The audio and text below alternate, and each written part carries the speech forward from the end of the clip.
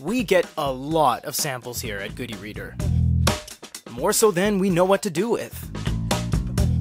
At the end of each video, we'll give the item away. This is Unboxing ePaper. Well, we're here with episode 3 of Unboxing ePaper. Thank you guys so much for making this kind of a little bit of a smaller success. I have a big feeling that it has a lot to do with us giving you the stuff for free at the end of the video, which is fine. That's half the idea and the whole fun of it.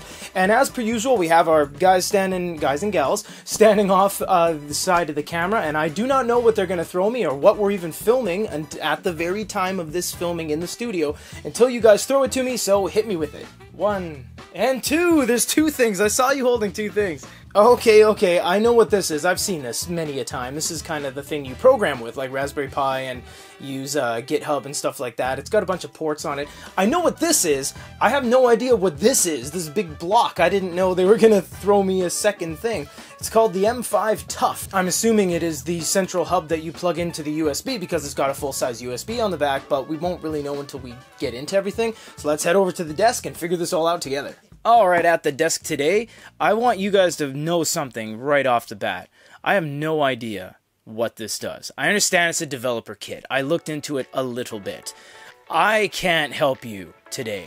So this video is about you getting free stuff, because I don't know how to do this. I understand you hook it up, there's different things that come with the territory in developing. There's those little panels you can buy on AliExpress and Wish that you can control with GitHub and Raspberry Pi and all that kind of stuff. So I get it to the fundamental degree that you're able to put things on here, and it has a lot of the necessary things on board in order to test.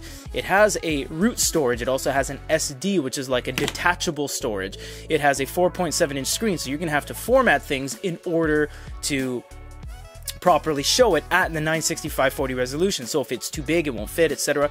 It also has different things on board, like it has USB. So when you put the USB, do you want it to connect to storage? Do you want it to start charging? Do you want a file explorer? There's all these different things you can do.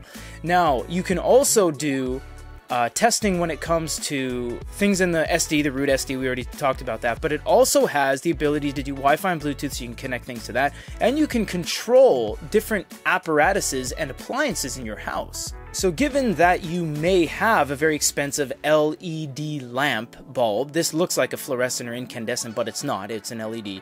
So you could put it in your socket and connect it to your home Wi-Fi network. So when you go badoom, it'll turn on, you go badoom, it'll turn off, and all of these respectively. So as long as the respective appliance has the ability to connect to your home network, and you program this properly, you will be able to connect these and actually alter the experience of those things, like the heat of this, the intensity of that, the timing of your rice cooker, etc. So there's a lot you can do with this thing. It really is a very, it leaves it up to you. This thing is so technical. I don't even know what this is. I have no idea. And this is the beauty of this video, is that you can forgive me because you're getting this stuff for free. So when we do our testing on things completely outside of our expertise, the only thing this has to do with us is for us to give back to the community, to you guys, and the fact that this has an ePaper screen. That's it. The extent of our knowledge does not extend past this. We're the kings of our own segment, but a developer kit M5Paper stack is really just for us to give you guys something back and have a little fun with you guys along the way.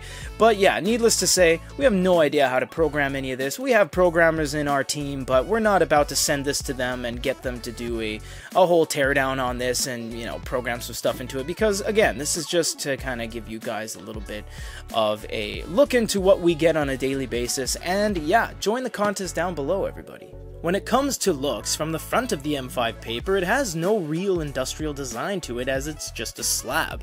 And when you look at the sides and the back, it is very unappealing, as all the ports are exposed and there's instructional maps on where everything goes, as it is a dev device. So we'll give it some slack, but aesthetics gets a 2 out of 5. When it comes to use, this thing is up to the end user, and it gets the highest possible score because it really just comes down to what you want to use it for. You can connect to Wi-Fi, you can program in your own games, control your ceiling fan, or even just use it as a photo frame, so it gets a 5 out of 5.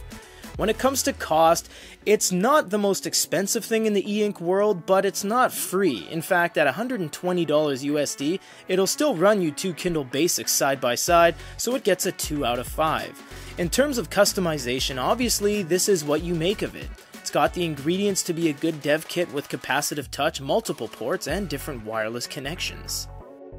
As per usual, thank you guys so much for watching this. We're trying to get the series off the ground. It's episode 3 right now. If you guys start losing interest in it, let us know. If you want to still see these weird oddities come through the company in our Good eReader Japan office, at least where we conduct these reviews in the studio.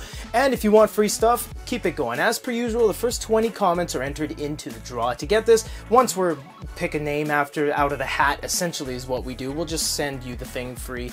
It'll be tracking directly to you anywhere in the world, so you don't have to worry about where you live. Thank you guys so much. It takes a lot of people to get this going, a lot of moving parts in this whole production. Till the next one, everybody, have a great day.